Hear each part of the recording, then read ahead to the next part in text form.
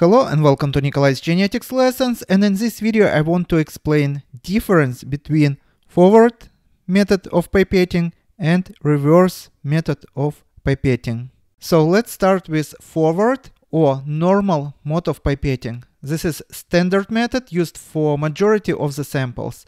So you start with that you have to hold pipette vertically. You always have to hold it vertically. Next, you have to depress the plunger button to the first stop, A. Then you have to place a tip just under the surface of the liquid, and then smoothly release the plunger button, B, keeping the tip at the constant depth. Next, you carefully have to withdraw the tip from the liquid, touching against the edge of the container to remove excess.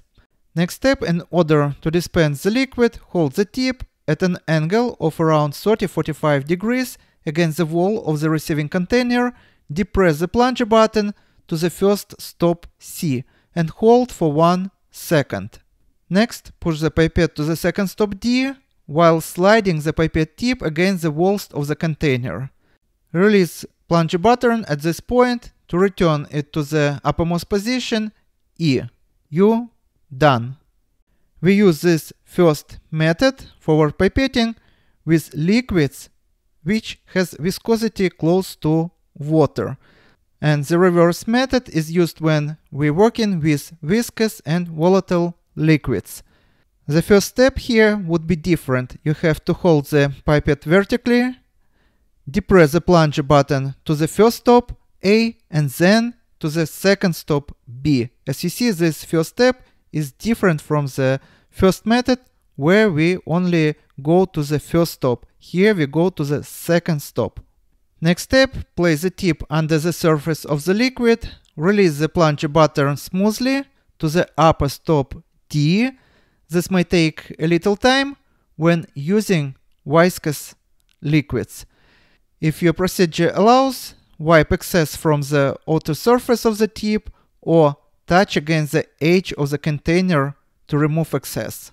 Next step, in order to dispense the liquid, depress the plunger button to the first stop only.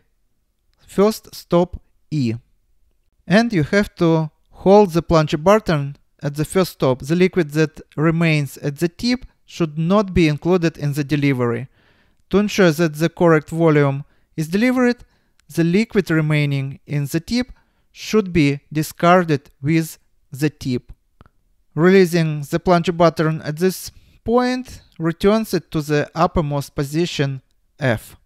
So as you see, this is the difference between forward pipetting and reverse pipetting. And we can review one more time very fast. First, you have to go to the first stop, draw the liquid, and then release this liquid to the first stop, and then go to the second stop.